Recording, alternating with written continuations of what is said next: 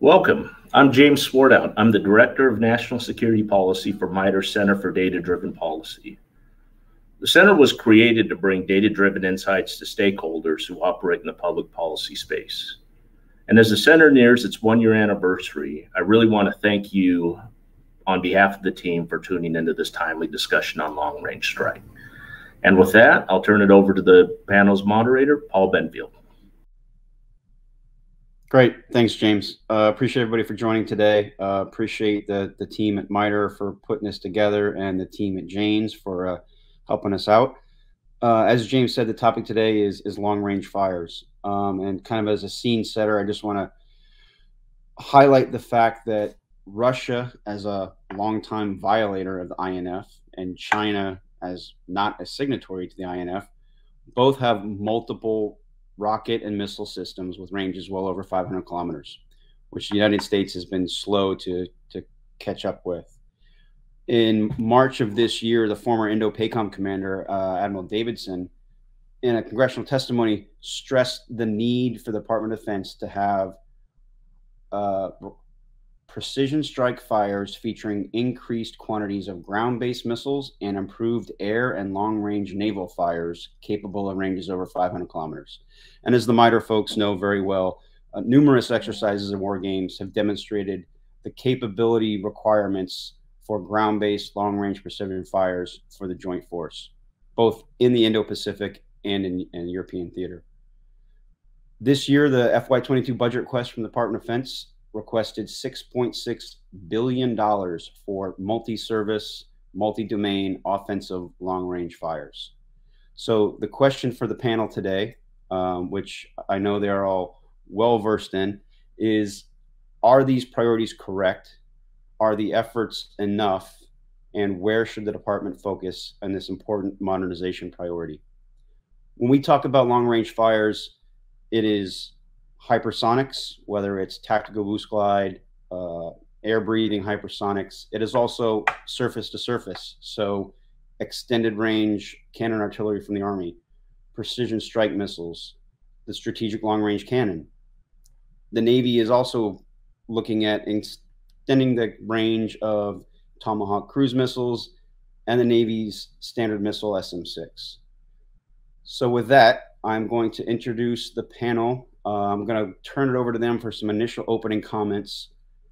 We're going to do a couple minutes of moderated Q&A, and then I would ask the audience, if you do have questions, please use the chat function and submit your questions, and we'll be happy to get to those after the opening comments. So Hamilton Cook from Jane's Defense, Greg Grant from MITRE, and Mark Seep from MITRE.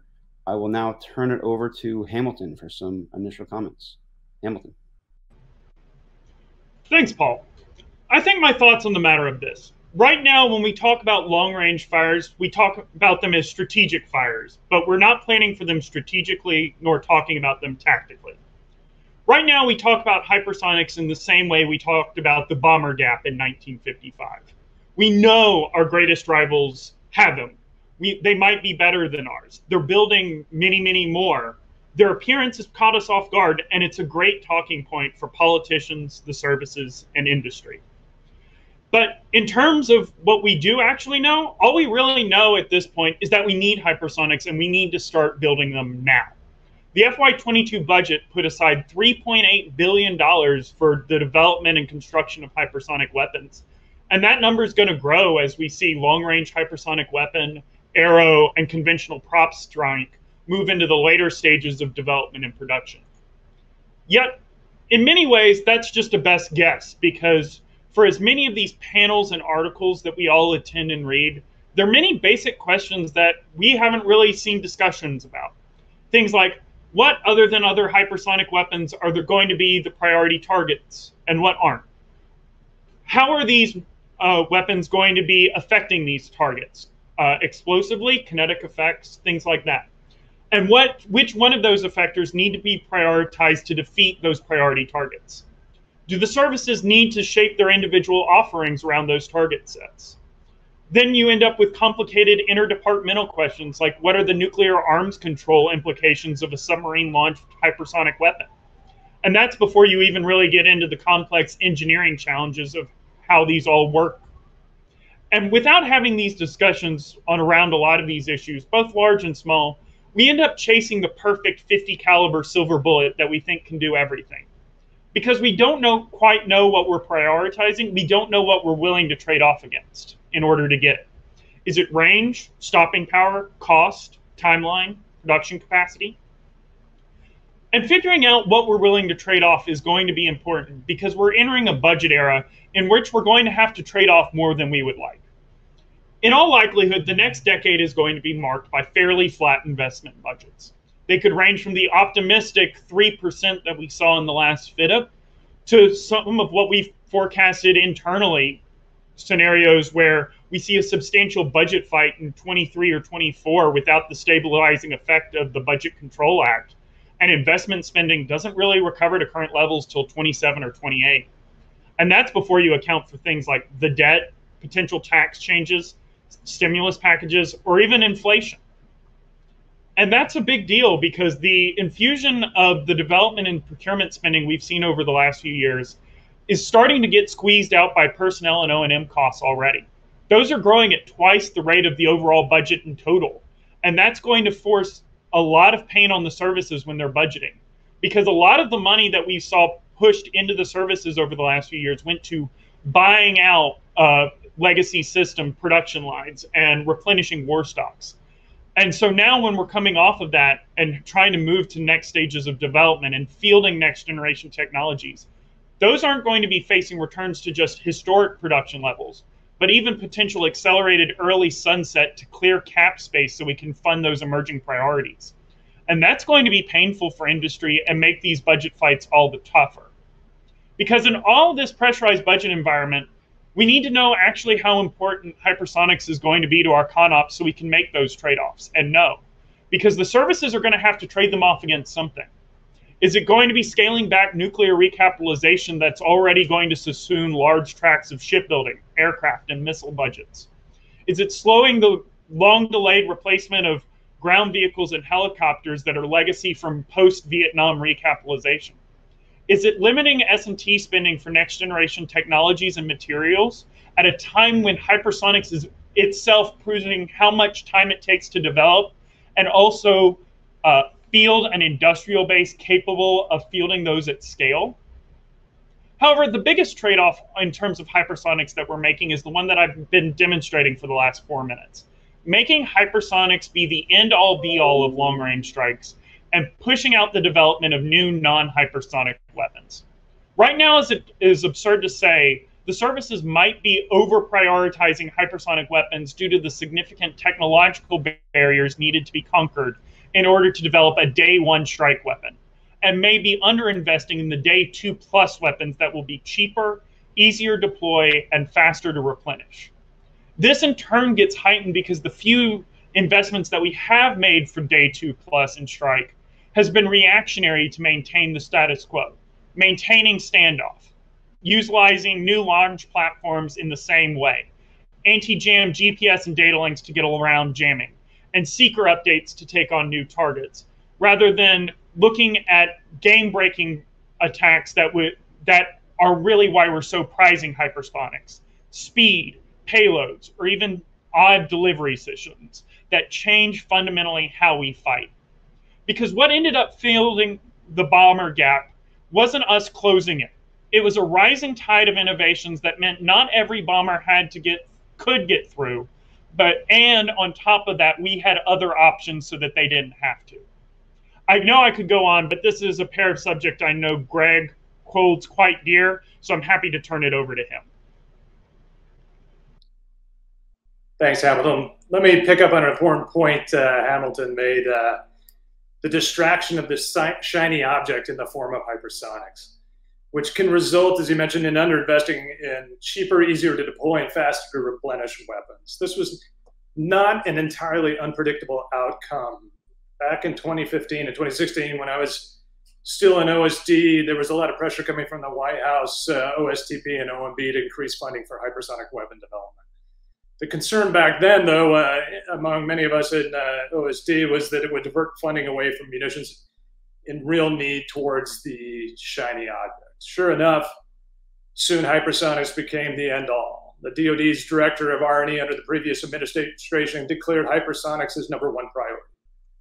This was a far cry from what we advocated for in the halcyon days of the third offset strategy. That is, payloads over platforms and many low-cost effectors. For example, at the time we were looking at quick strike mines and how to increase their range and build in big numbers. Or building a powered JDAM with an anti-ship sensor, some way to respond to PACOM pleading for a cheap standoff anti-ship capability. Well, somehow we went from emphasizing small, smart, many low-cost payloads to few, exquisite, and exceedingly costly. And while I believe hypersonics have utility, some of the arguments made by advocates are a little shaky. Primarily because other countries are building hypersonics, we must. I'm not sure why this is strictly relevant, since we won't put our hypersonics directly against theirs in a hypersonics off. We either need, can build, and can field the capability in a specific time frame, or we don't. Moreover, hypersonics, as Hamilton mentioned, raises some serious questions that I don't think have been adequately answered. For one, they will be considered theater assets, which means release authority will go up the chain. How prompt will their strike really be in this case? Can we really get after fleeting targets with hypersonics? And our targeting situation is very different than, say, China's. And how does the US military win a fight against a nuclear-armed adversary and carry out large strikes against their homeland? How many strikes can the joint force carry out inside Russia before running into an escalation problem? I think these questions need to be asked and answered before we go down this path too far. And in the meantime, we still haven't addressed the munitions crisis. And let me tell you, the preferred munitions picture is all sorts of ugly. Paul mentioned the current spend, but DoD is beginning in a very deep hole dug over many, many years. Because DoD's munitions accounts have long served as convenient bill payers in internal budget battles. The number of weapons we have is far more limited than most people understand, and particularly of weapons we can actually get to the target. This bodes very ill for any potential high-end conflict, because history teaches us wartime munitions expenditure rates far exceed those of peacetime estimates. During recent counter-ISIL operations, we were dropping so many bombs that DoD was running short of JDAMs and SDBs. It had to get CENTCOM to adjust its aircraft loadout and use more paveways. Up-to-date war games or recent war games show that in a high-end conflict, preferred weapons expenditures are exceedingly high, leading everyone to kind of throw up their hands on days 4 and 5 of a conflict and say, now what do we do? We're headed for a situation where we could have ships steaming around with empty VLS cells while an adversary is still able to generate missile salvos. I believe it's well past time we have a forthright conversation about the dismal state of our munitions stockpiles. And it's not just a numbers crisis, as Hamilton noted. Rather than focusing resources on an increasing weapon speed, should focus more effort and resources on reducing survivability issues for preferred munitions. That means building in a greater ability to self-coordinate engagements through machine-to-machine teaming, autonomously sharing target ID, and conducting target weapon pairing and coordinated attacks. Now, DoD is trying to ramp up industry, but it's not buying in sufficient quantity for industry to really increase their production lines. Because of the high cost and low quantity of missiles procured, it's difficult to maintain consistent and steady demand. The problem is we lack manufacturing capacity. Today, 2 out of a total of 5 total of prime contractors account for roughly 97% of DoD's missile procurement funding. There are only 2 domestic suppliers of solid rocket motors for DoD missiles. And the increased demand for hypersonic weapons will place even more demands on a shrinking munitions industrial base, all of which is not a recipe for success. I contrast this with China, that created an entire branch dedicated to munitions, the PLA Rocket Force, and focuses on extraordinarily fast production, as well as constant upgrades to their advanced munitions inventories. When compared to Chinese munitions production, US stockpiles and production capacity paint a picture even more grim than the widely discussed Navy shipbuilding crisis. Yet there is very little impetus by either DoD or Congress to make big changes. You know, one example in the NDAA, the HASC just plussed up missile defense to the tune of $780 million, but there were no big ads for munitions. So welcome to the mature precision-guided munitions regime. where DoD finds itself having to scramble to develop new longer-range strike systems, yet is constrained in terms of output because of limited manufacturing capacity. We are witnessing the emergence of an era of missile warfare, Marine Corps Commandant Berger recently said.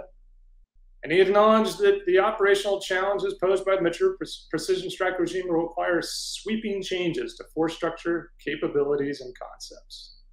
No question it will, as some have been saying for some time now. I was recently rereading a paper by Professor Tom Mankin dating from 2011 titled "The Growth and Spread of the Precision Strike Regime." He cites an interesting survey in that paper of US officers attending professional military educational institutions from the year 2000, where 9% of officers believed that future adversaries would be unable to use only 9% of officers believed that future adversaries would be able to use long-range precision strike weapons such as ballistic and cruise missiles to destroy fixed military infrastructure such as ports and airports. Only 12% believe that they would be able to use such weapons to target carriers at sea. Yet both China and Russia observed US operations in Desert Storm in '91 and recognized that guided munitions battle network warfare was emerging as the dominant warfighting paradigm. And as our great power rivals built up their ability to wage theater-level precision guided munitions warfare, DoD moved in the opposite direction. Because permissive environments were assumed and the air defense systems of lightweight regional powers were not considered a major threat. Thus, long-range precision munitions to defeat advanced adversary threat systems were not a priority. China in particular embraced what some have termed a projectile-centric strategy based around long-range ballistic and cruise missiles, as opposed to the airborne platform-based means of US long-range strike. So now our great power rivals have guided munitions parity, and that's something we've never faced before. So in the interest of getting to questions of discussion, let me just touch on one important implication of that parity. In terms of a China scenario, advocates of a denial strategy contend that the only way to prevent China's fait accompli strategy is to build up the US military's forward defenses in the Western Pacific, referred to in the National Defense Strategy as the blunt layer. Unless US forces are in theater, they argue, prior to the outbreak of hostilities and ready to immediately engage a PLA assault, forces coming from the United States and other theaters will not have the time, openings, and advantage to prevent such a fait accompli. Yet there is a real cost to maintaining combat credible forces forward deployed in a mature precision strike regime. It comes in the form of diminished offensive strike capability because they require so much capacity and capability devoted to ensuring their own survival. The problem is that forward-based US forces and infrastructure must be sufficiently robust to withstand initial attacks by enemy missile systems. And the more force structure deployed forward inside adversary precision missile rings, the more basing and support infrastructure required for support and sustainment, which then translates into a requirement for more missile defense for survivability. In similar fashion, to remain combat credible, forward deployed naval platforms must increase their defensive armament, which comes at the expense of offensive strike weapons as their magazine capacity is limited. This ultimately will lead to a point of diminishing returns where the force dedicates such significant amounts and quantities of its combat power to ensure its own survival that it begins to lose offensive utility. Yet to provide a credible deterrent, the joint force must be able to operate inside an adversary's weapons engagement zone, the dreaded WEZ. The DoD is on the wrong end of the cost competition in this area and must find ways to flip the cost equation, including ways to compel adversaries to empty their missile magazines with no effect, as missiles are, as we know, one-shot weapons, and missile magazines are not inexhaustible. This approach won't entail only kinetic solutions. In fact, kinetic solutions are usually cost prohibitive. More promising is some combination of active and passive countermeasures, including dispersal, deception, concealment, and spoofing. There are also relatively inexpensive approaches such as hardening aircraft shelters, which would force adversaries to use unitary rounds instead of cluster or air-burst munitions. Many of these same operational challenges were manifest during the Cold War, and over-concentration of infrastructure and a lack of hardening were frequently cited as NATO weaknesses during the 1970s and 1980s. In expectation of heavy strikes against air bases by the Soviets, NATO began to widely disperse aircraft to many different airstrips and harden shelters instead of arraying them in straight lines on taxiways. Dispersal greatly complicates adversary targeting at the tactical and operational level. Wargaming analysis, however, is essential to ensure that the joint forces disperse to a degree that offers operational advantage, that imposes costs on China, but not to such a degree that it impedes its ability to mass combat power. I'm not sure we fully understand the logistics and manpower challenges associated with dynamic basing. The key is to be resilient and be able to fight through enemy attacks and continue landing punches to keep the adversary off balance. And given industrial base concerns, it will be important and absolutely vital to avoid suffering major attrition early in a protracted war.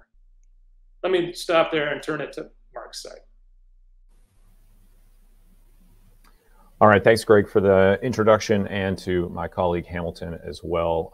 I am going to completely pile on to some of the questions Hamilton raised, as well as tee off of something that Greg kind of teed on. Even as Greg and Hamilton are talking about some of the actual weapon systems, whether it's hypersonics or other long range, the other whole angle to this long range strike and precision regime that Greg alluded to is how do you find the targets, and then how do you drive the missile, in this case, that since we're talking mostly about missiles and kinetic systems, to the target in question. Vice Chairman Hyten, during a conversation about hypersonics, said, and I quote, he wanted weapons that would enable responsive long-range strike options against distant, defended, and or time-critical threats, such as road mobile missiles, when other forces are unavailable, denied access, or not preferred. For those of you who have any background or history in the first Gulf War, the Scud missile hunting, or for those of us who served maybe during Operation Northern or Southern Watch, and of course, in follow-on actions in Iraq, you know that even under the best of circumstances, finding TELs, the transporter erector launcher systems, and or mobile SAMs is difficult at best when you have a permissive sensing environment, for lack of something better to say. So that when you start looking at Vice Chairman Hyten's requirement, and you start looking at some of these systems, the ability to execute the kill chain in an effective manner and to support it really becomes a question mark that I have yet to see through some of the conversation that Hamilton's alluded to, and certainly some of the requirements that Greg's laid out, I have yet to see in a coherent manner. And yes, for my JADC2 fans out there, I'm going to hit on JADC2, so you need not worry. We're going to talk about that in a second. When you start looking at time of flights of some of these weapon systems, as a reminder, and to be clear, I'm not a math major, so public math is very difficult for me. So I wrote this down. A Mach 5 hypersonic missile at max range for what the Army is declaring is about 1,700 miles. It's still a 30-minute time of flight. And for, again, any of you who may not be familiar with how mobile TELs and mobile SAMs doctrine work, the types of competitors we're going to go up against definitely can set up, shoot, and shut down in 30 minutes. And so how you think you're going to get a missile to go max range of flight and get it to where it needs to be to include the initial queuing source, maybe some kind of mid-course guidance update, and then finally a terminal guidance really becomes a key requirement that, again, as these systems get developed, and as Hamilton laid out in very positive details for the $6.6 billion investment, again, something that seems to be, if not elusive, definitely buried somewhere that becomes difficult to track. There are some things that are happening when you look at some of the queuing sources. So the Army actually has been probably the more forthright of the services as far as some of the developments in sensing capabilities. They just bought their first jet, commercial jet platform in Artemis with a package inside it known as Hades, for those of you who nerd out on those kind of things in the Army. I'm going to have I was a former wide-bodied aircraft guy in my previous life, so I'm happy to talk about why wide-body aircraft in a WES, as Greg alluded to, may not exactly be the best option for sensing, certainly at the mid-course or terminal guidance. We can talk about that. For the joint, sure, so we're going to talk about JADC2 if you want, but the challenge here is that while JADC2, of course, is nominal in nature, of course, the services obviously are going in their own direction, conversions, overmatch, ABMS, and things of that nature. And what's specific to the long-range strike mission set, if you will, is that as you start looking at ways to compete against a peer like a China or a Russia, the idea that a service is going to be able to go its own way, all the way from missile shot through mid-course through terminal guidance, I think is definitely open for question as the battlefield just expands in scope and in density. And so the ability to have joint integration between the sensor and the weapon being employed, I think in long range fires is just that much more critical. And unfortunately, with the way JADC2 tends to be going, and for those of you who have seen the outgoing and maybe back incoming Air Force Chief Software Officer's LinkedIn comments of the last week, who he was on the ground in JADC2. And for those of us who have played with JADC2 in our previous lives, again, question mark that, during the Q&A, Paul, I'm happy to tee up and pontificate on if you'd like. Finally, when you start looking at the terminal phase in particular, we're not going up against a relatively permissive environment that we have seen the past 20 plus years for those of us who've operated in the Middle East or have been watching that area. What instead you're going to see is a very dense, very contested information environment. This is no secret that both Russia and China are developing systems expressly designed to shut down our information advantage that we've enjoyed over these last 20 years. And so when you start looking at a terminal guidance from a missile that was shot 1,700 miles behind you, how that missile discriminates in a way that either through maybe machine learning algorithms inside the seeker head, maybe some kind of tie-in to a LEO stationed overhead satellite, again, assuming that satellite's a viable option and not jammed or worse, is a question mark that I don't know has been answered. And more, and importantly to that, and I think Greg kind of alluded to this in his comments, and I think Hamilton would agree as well, is that are these missile systems and are the commanders that are going to own them take the risk, especially, hypersonics. Hamilton can quote the numbers better than I can, but the per cost missile, I think, is upwards of dozens of millions. And so are they going to be authorized to take the risk to employ those weapons and accept some of the uncertainty that might be in place if in the terminal phase of engagement, these missiles are effectively autonomous and acting on their own, because that's the only way they can accomplish their mission, since comms are likely going to be jammed back to what would other be human control in the loop. There have been a couple demos in the last couple of years that have been kind of interesting. Some of them more virtual / on paper, if you will, but definitely pointing in the right direction. And to be fair, definitely in a joint flavor. So the one that stands out is Valiant Shield, Indo-PACOM's annual exercise. One last year basically took a virtual Aegis, so a maritime surface-based radar, took data from a virtual client of an Aegis radar, plugged it into the Pacific Air Force's Operations Center in Hawaii, then pushed targeting data forward to an Army HIMARS counter ship battery in Guam to make sure that that connectivity was available, and to success. So awesome. Again, questions of how do you then scale that up, and how do you do that in a contested environment versus an unfettered information environment? So something we can talk about. And finally, there have been some tech demos of very recent nature, like within the last 6 months, that have also been interesting. One was the Navy shot, as Paul alluded to, the Navy's trying to make their standard missile, SM-6, more viable for long-range fires, and they shot it off the back of an unmanned surface vehicle known as Ranger. So pretty cool, and definitely something that people like Greg and Hamilton and I have kind of looked at in our current and previous lives about how do you employ systems inside the WES and take greater risk as a commander, knowing that that's what's going to need to happen to prosecute the war. And then finally, just in the last couple months, Air Force had a JASM on a pallet in the back of a EC-130J, rolled that bad boy out, sent some targeting data updates to it in flight, and then basically rerouted the missile as a demo, proving that, again, there's some mid-course for that particular system. But again, some early points in the right direction, but as a command and control guy and watcher, still a lot of question marks to be asked. So I look forward to the discussion. Paul, I'll hand it back to you to start the Q&A. Great. Thanks, Mark. I appreciate it. The first question I have for the group, and I think I'm going to turn this over to Hamilton first, and then everybody else can chime in. But you mentioned the difficult budget trade-offs with modernization priorities.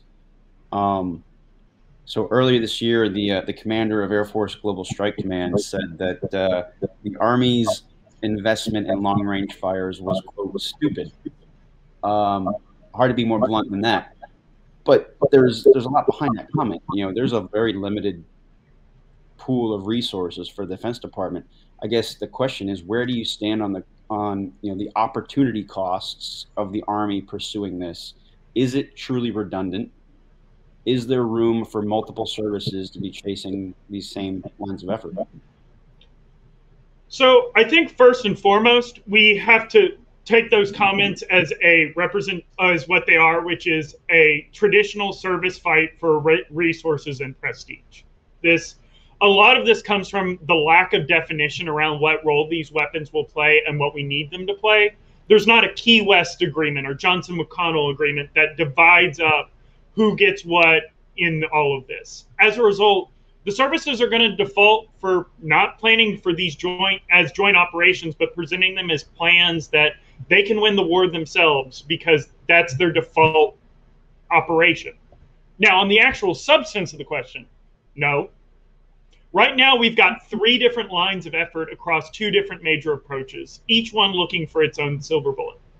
And the Army here, it's the most notable because as we wrap up FY21 right now, they're spending $832 million on hypersonic development. That isn't just 6% of all of Army R&D.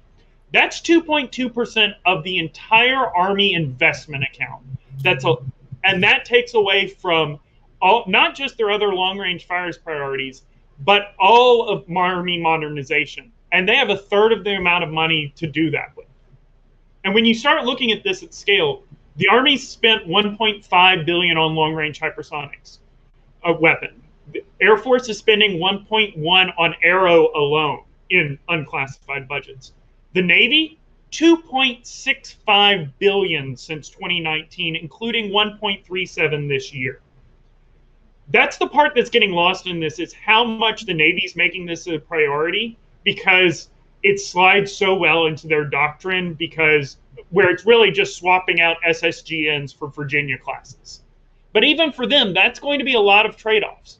The entire U.S. Navy weapons budget right now for procurement is $4 billion. And they're currently planning for the industrial base to build 24 of these a year. And if these cost 40 to 50 million, which are what we're seeing out of the test shots in the budget, that's 25% of the budget if you don't carry over the R&D money. And a quarter of the budget's already dedicated to Trident. And that money coming over from R&D isn't guaranteed because the whole Navy investment budget is getting eaten alive by nuclear fleet recapitalization.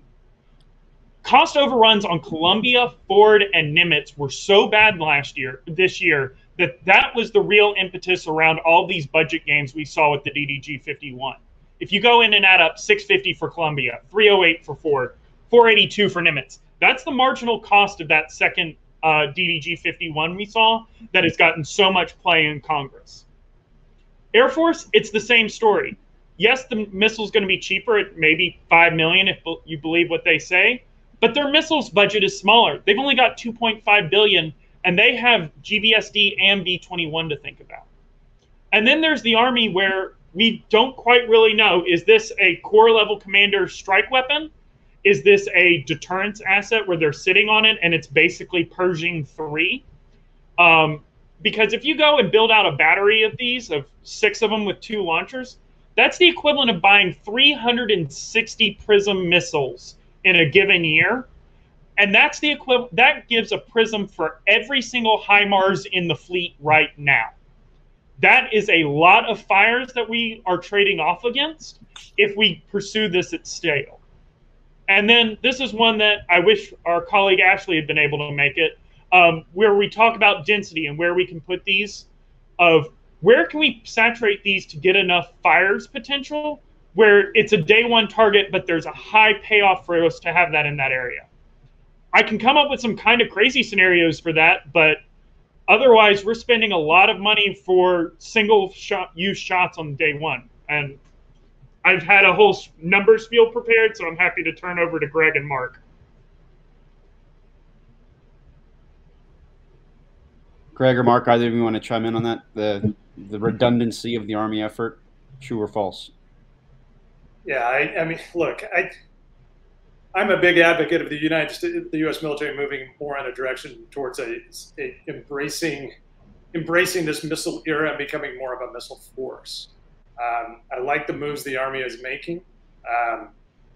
I understand the Air Force's parochial interest and their desire kind of maintain a hold over long-range strike, but look at it from the adversary's perspective and how how land-based strike could complicate very much the PLA targeting.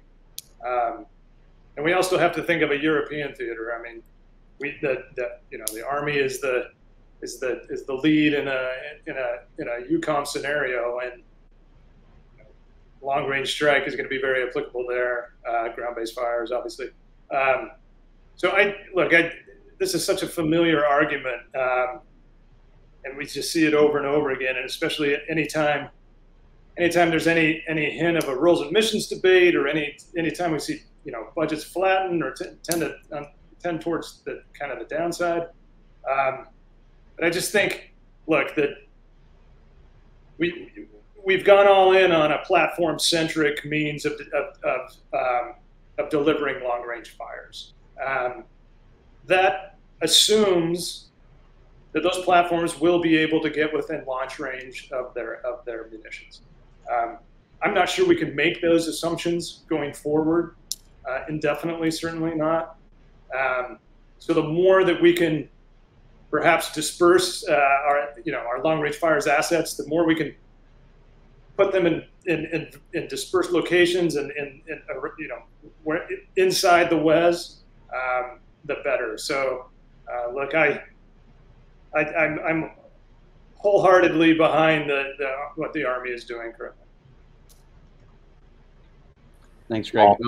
Yeah, Paul, I'll simply ahead, jump in and say I'm going to be the cold water on both my colleagues here and say this is all fantastic. But, as a former wannabe State Department hobbyist, where are you going to put especially the ground-based systems, which, again, our colleague Ashley, I know that was something that she had highlighted among some internal conversations, you can't hand wave that away, despite, I would argue, probably some in the Department of Defense who kind of say, well, Palawan, of course, tends to be the obvious unclassified example, and some other places. All awesome, but I would even argue the Tokyos and Canberras of the world are going to have a lot of hard questions about these systems running around in their territory, as much as maybe folks on the edges. And so if you are serious about putting Army long-range systems, which I agree with Greg, at a tactical operational level, absolutely, the more you can put these in there and really tuck them and run them around, fantastic.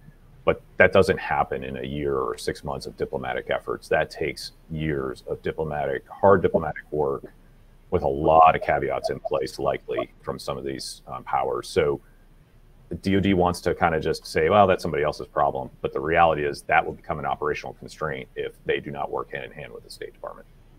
Yeah, let me I just add, Paul, there's been quite a bit of discussion about, how do we put small packages of, say, F-35s forward in, various areas inside, in the Western Pacific. Yet, that discussion continues. Yet, everybody says, well, it's much harder to put in, a land-based missile system. I don't see how that squares. The logistical challenges of putting in, a missile battery versus supporting, constant F-30, tactical air strikes from distributed basing. It's just such an order of magnitude more challenging.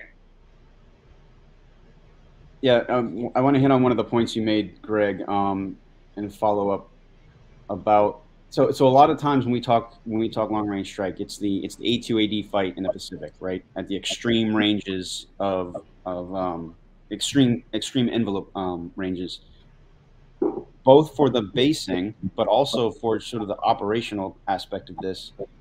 How does this long range fire discussion play in a Korea scenario, in a European scenario, where the ranges are much more constrained than, say, the Western Pacific? I mean, and I think in a European scenario, I think,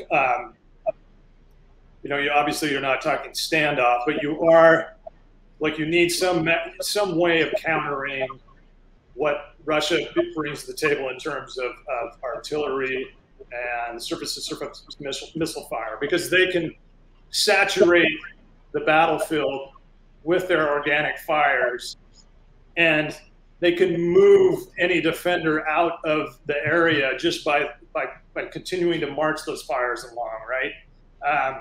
So you have to provide the joint force, the ground forces, some kind of means of countering, some kind of means of taking away those surface ballistic missile batteries.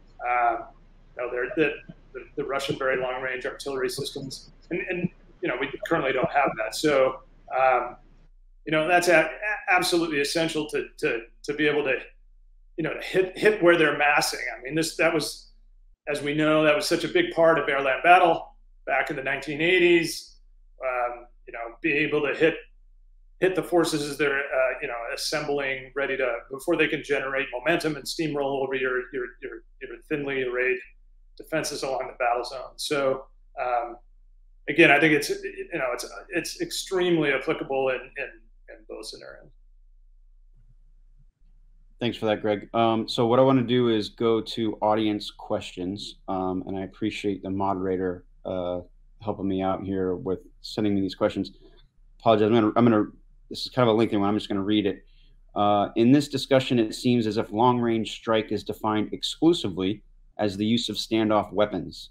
It seems to define long-range penetrating aircraft as something other than long-range strike. Why is that? Shouldn't both standoff weapons and long-range penetrating aircraft be part of a conversation on long-range strike? Who wants to take that one? So I would just say just to kick it off, yeah, absolutely, it should entail both. Again, you're dealing with limited numbers of penetrating aircraft, and how. So look, in an area like the Western Pacific, you're talking basically bombers, because the big challenge with 5th gen fighters up inside in the WES is not not necessarily targeting the fighter, even the bases or the fighters themselves. It's the tanker support they require to perform strikes to get towards the target itself. So those where do those big tankers, where are they based out of? So now you're talking about launching bombers from Australia perhaps, or far continental United States. So it's again, I'm all for going as fast as we can towards it becoming more of a missile force. I would echo what Greg said and say that I would love a strong penetrating bomber option, because again, from the command and control perspective, if I've got a human a little bit closer in the loop, closer to the target area, and it got obvious, right? If a hypersonic missile or whatever is coming out of the belly of that aircraft can get there that much faster, fantastic. That would be awesome. But like Greg, I'm a little skeptical of how it gets from A to B. And to be completely blunt, like, especially if we're talking penetrating bomber and we're talking something, of course, a la B-21, those are not cheap.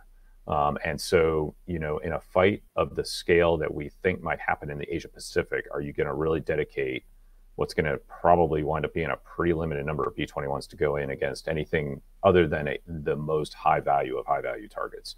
I think that becomes the challenge. And again, especially if they're going to take the risk to get in there, and if you believe that they will get in there undetected. All right. Yeah, and I think I'd go off Mark's point here of, I think, one, we have to think about these as just a whole systems of delivering fires, of it's a delivery platform. But I think going off of Mark's point on detection, there's a question of at how close can you get before you have before you have to turn around? When is that last point of launch?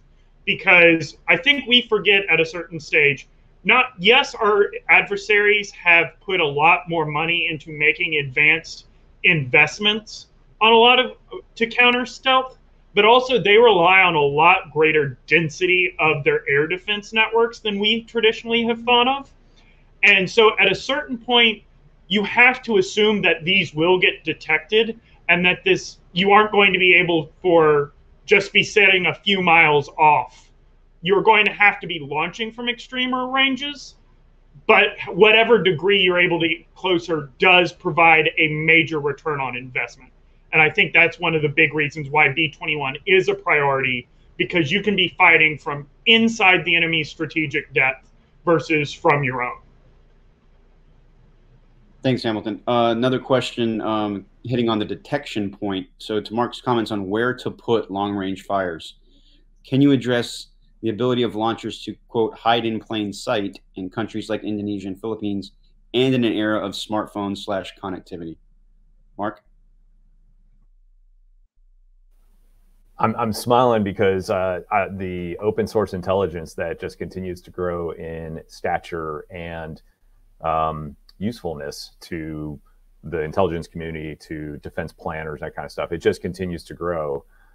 You know, there was, as a total side note, there was a story about where the Brits are starting to have some struggles with recruiting for submarines, because the next generation is like, well, what do you mean I can't take my smartphone on a submarine? I'm like, well, you take it, but, you know, shockingly, there's no signal underneath the water there. So, you know, it's absolutely a great question of, and if you do believe, and rightfully so, we would do the same thing if the roles were reversed. If you believe, of course, that there's Chinese infiltration and penetration for human intelligence, and of course, open source intelligence and data fusion, it's a great question. With that being said, though, sometimes it's not about where the unit is or where the unit was, it's where the unit's going, right? So depending on your tactics and techniques, and to be in full disclosure, I was a former Navy Bubba, so I will defer to anyone on the line who is of an Army, you know, artillery style to totally correct what I'm about to say. I assume with tactics and techniques, you know, maybe detection is somewhat inevitable. Certainly, I think at the moment of fire, it's going to be pretty obvious where that initial shot is coming from. But all the more reason why there's shoot and scoot techniques and procedures in the Army and in other, you know, the Marine Corps being another one. So the key is to, you know, not that you always avoid detection, but just avoid it long enough to pack your stuff up and move even, you know, 10 miles down the road. Thanks, Mark. Let's go to another question real quick. What should we do, or how should we adapt if we can't gain parity with some of these Chinese or Russian systems, particularly in hypersonics? Greg or Hamilton? Yeah, look, I don't think we should look at it in terms of a hypersonics arms race, and we either you know, win or lose, and it's all in on this one weapon system. You know, as we know, there's lots of links in a chain, a kill chain, that have to be connected to realize, you know, an actual strike on target. Our kill chains are vulnerable. Our adversary kill chains are also vulnerable. So it's not that we don't have any means of addressing the hypersonic threat. And it's one of those. It's a weapon system that we need to learn to fight through. It will require changes in our basing, the way we operate, you know, on the surface of the ocean. The logistics throughputs in theater. It goes back to, I tell people, it goes back to, I look at it at kind of the Cold War era, where, you know, we knew that we were going to operate, that NATO was going to operate under sustained missile strikes from Soviet territory. But they planned for that, they accounted for it, and they adjusted their concepts of operation accordingly. It wasn't that they threw up their hands and said, wow, this is a weapon that there's nothing we can do about it. They developed means to work around it, developed alternative concepts of operation, and that's exactly what we need to do in this case. Hamilton, you're on mute. The classic 2021. But I would go off of what Greg said in two things. One, yes, we've been here before, and we've also seen how people have reacted to us, so we can change our doctrine from those lessons learned. We forget Russian artillery during the Cold War outranged us. If you go read the after-action reports from the Gulf War, we had to adopt scoot and shoot inside enemy fire envelopes because they outranged us by 20, 30%. And so these are tactics that are out there that we can address, and we've seen people use against us in many of these locations. I think the other one is we need to make sure that we keep up the tempo and strength of S&T investment so that we aren't caught aware in the next iteration, so that not just we can possibly reverse that curve or counter the current wave, but also be ready for whatever the next thing is. The bomber gap led to the missile gap, which led to tank gaps. These things move in cycles, and we need to make sure that we're still investing, even though it's not the prettiest thing, in a lot of different S&T technologies, like directed energy or non-hypersonic advanced strike weapons, or even on that, the material science that makes so much of this work, that underline all of these investments that often take decades to actually play out. Yeah, and again, going back to like Hamilton said, the concepts, you know, a bit get off the X, as we used to say, you know. A hypersonic weapon, and it's most effective against a static target. So stay mobile. You know, it's an old adage, you know, from World War II Navy Pacific days. You know, if you're not mobile, you're useless. So, you know, we have to stay mobile and agile.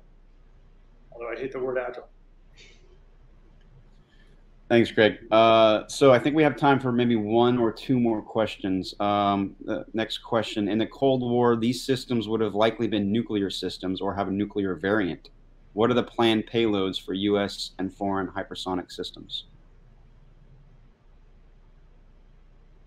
Well, we certainly hope not nuclear.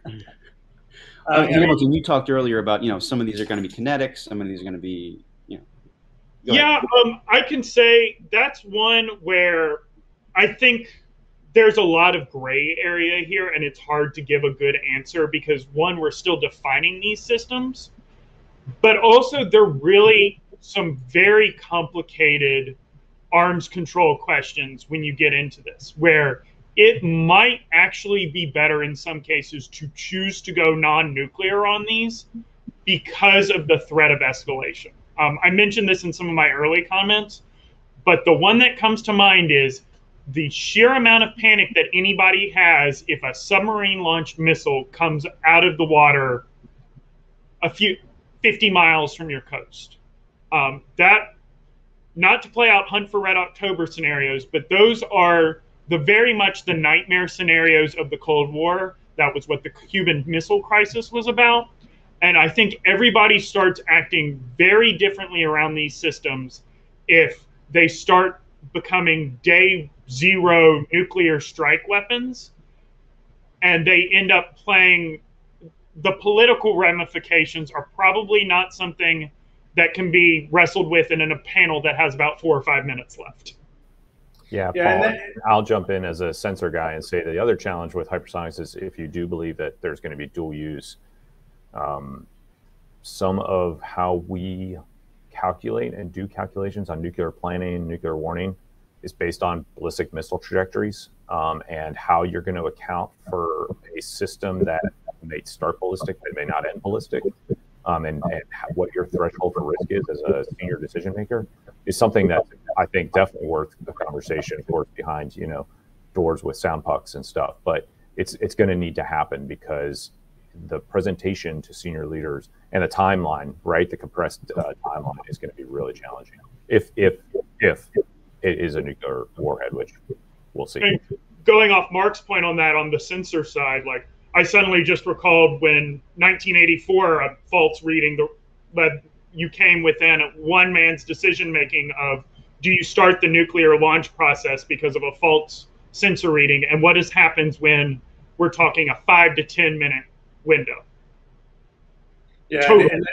and a point I tried to make in my opening comments, it's, you know, our target list is very different for a hypersonic type weapon than, say, a Chinese target list. And so, you know, again, we need to answer the question of how many homeland strikes will a nuclear armed adversary tolerate before they begin to signal or demonstrate escalation. So, and you know, we need to have that same debate. How many are we willing to accept? before we start signaling, look, this is, you know, the next one that comes, and we're gonna respond with a different kind of war altogether. Great. Well, I know we could go on for much longer, and you know, ideally this would be over a drink, but I want to be cognizant of everybody's time, and I appreciate everyone attending. I appreciate the MITRE team, the Janes team for a robust discussion. I appreciate the moderators back behind the scenes helping us put this together. We have about 2 minutes left, so as we close out, any rapid fire last minute closing comments from the panel? Mark, Greg, or Hamilton?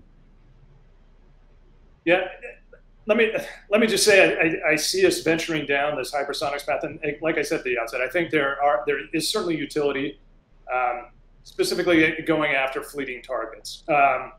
However, I have, you know, we've all heard senior leaders in the department talking about, oh, we're going to build out a space-based defense layer to counter hypersonics. I mean, now you're talking just, you know, ridiculous and fantasy amounts of, you know, resources. So I just worry about you know, where this could potentially lead the department in terms of spending. I'll piggyback off that and say the cost per effect, $40 million, as Hamilton alluded to, per missile. I'm really wrapping my head around, that's a heck of a lot of cash for one thing, to do one thing and never to come back and do that same thing again. And so how we are squaring that it becomes a challenge, and not lose the war because we get run out of money or because we don't have enough of these things. Yep. I had a couple of things that if this panel had gone another hour, I would have loved to talk about. I'm pretty sure I wanted to pick Mark's brain about just how when we start talking about these sensors that we have to integrate, the sheer amount of onboard processing that we're going to need at all levels of that C2 chain in order to just be able to communicate within these denied environments.